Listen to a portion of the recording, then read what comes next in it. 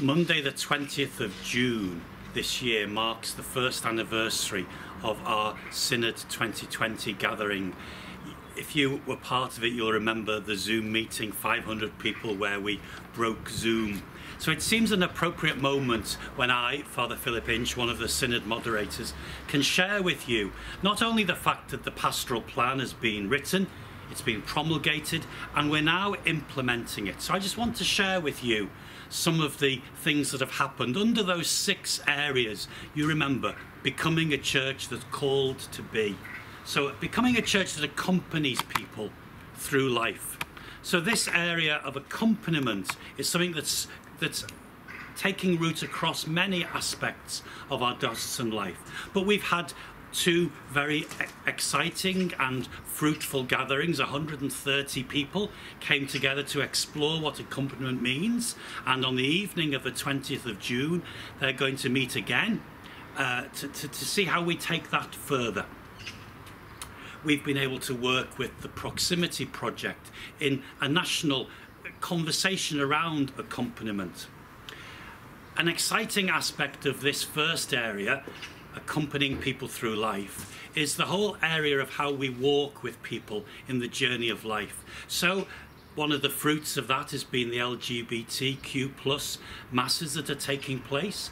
Another part of that is looking at the ethical investments and how the diocese responds to the ethical questions that arise about how we invest our money.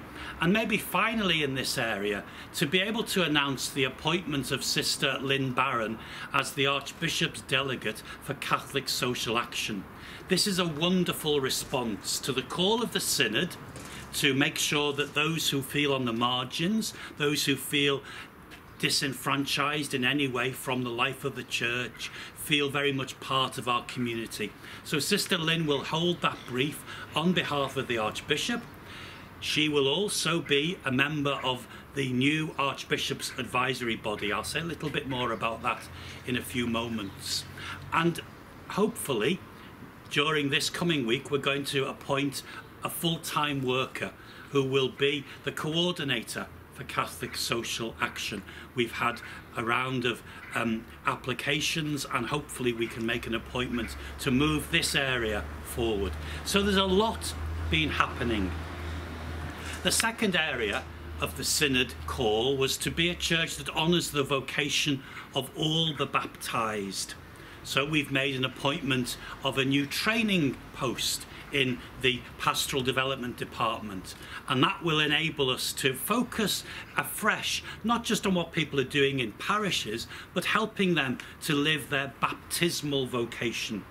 Conversations are taking place around the new ministry of catechist, and this is more complex than we might have imagined initially, because we have to work nationally and internationally. And we've also begun to explore how we create joint formation programs for lay people, priests and deacons, so that from the very beginning of formation we're creating a collaborative partnership ministry, hopefully a co-responsibility.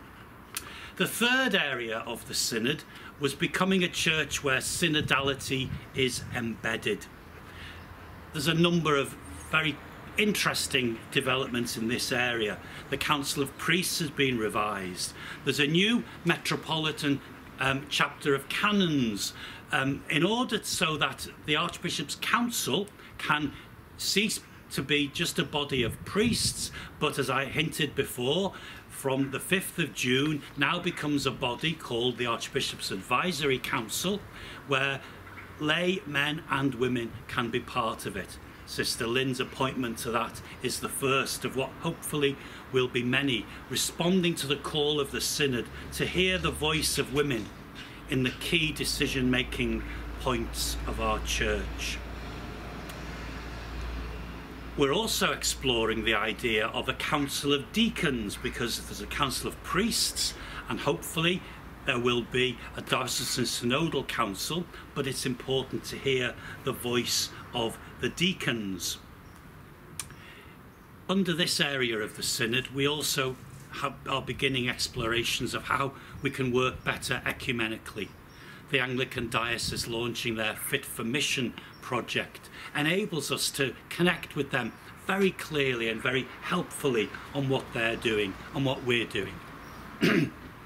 The fourth area, becoming a church that renews its organisational structures and administers its property to serve its mission, is where maybe locally things are happening. So we've got new deaneries. Everybody's part of a new deanery. We're setting up deanery synodal councils, which are going to meet between now and the summer for their first meeting. Terms of reference for that have been issued. They're going to be asked to discuss and move forward the idea of families of parishes. Again, you can learn about that on the diocesan website. There's some information about that there.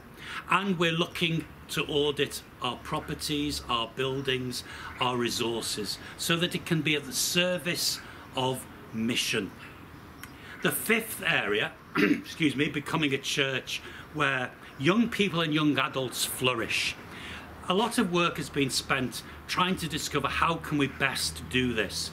So where the work has taken us is that very soon, hopefully, there will be an advert for a new post, a new youth work post, that will have a responsibility to look at how we're answering the needs of young people across the diocese, and then hopefully enable us to find new ways of responding to that.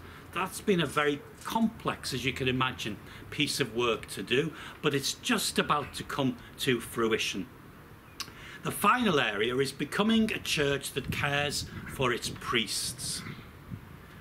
A major piece of work has been done already in this area. Out of 106 diocesan priests, 104 have worked with excuse me, 104 have worked with an external facilitator and participated in discussions, and the next phase of this happens next week, when the priests will begin together to say, what do we best need, what do we most need to best serve our people, to serve ourselves, so that we can be the best priests, the best people God is calling us to be. So you can see we haven't wasted 12 months. There's an awful lot has taken place, and much more still is ongoing. As the first diocese in this country to go through a detailed synodal journey, we've been able to advise other dioceses, and they've been able to learn from our experience, just as we learned from other places across the world. Archbishop Malcolm was able to take our synod deliberations and the things outside the remit of our synod to the Vatican as promised. He handed them over to Cardinal Huillet, the Congregation of Bishops, handed them over to Cardinal Grech in the synod office. And so we've done, Archbishop Malcolm's done what he promised. And as well as that, we've been able to include all the things that were said by people in our synod and in response to the Vatican Synod, have become part of our submission to the Vatican Synod of 2023. So I hope you can be as excited as I am about what we've done, and that you can journey with us to the next steps of the implementation of our pastoral plan and of our synod journey.